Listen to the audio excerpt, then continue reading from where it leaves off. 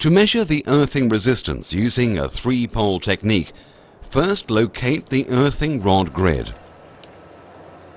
A three-pole technique utilizes the original earth electrode, a probe electrode, and an auxiliary earth electrode.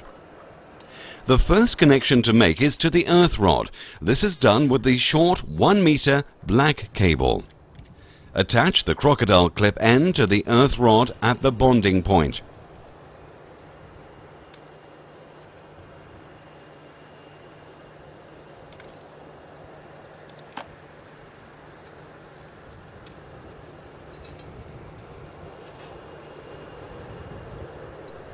The probe electrode and the auxiliary earth electrode are connected using the 25 and 50 meter red reels.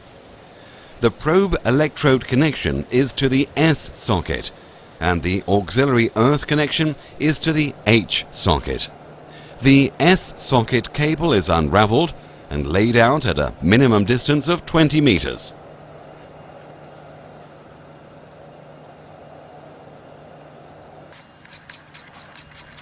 The H socket cable is taken past the probe electrode and extended a further 20 meters in a straight line and connected to the auxiliary earth electrode.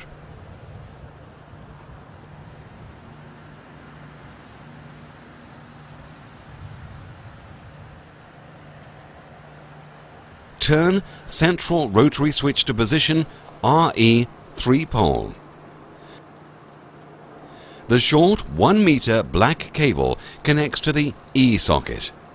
The probe electrode connects to the S socket, and the auxiliary earth electrode connects to the H socket. Press Start. The active symbol indicates that measurement is in progress.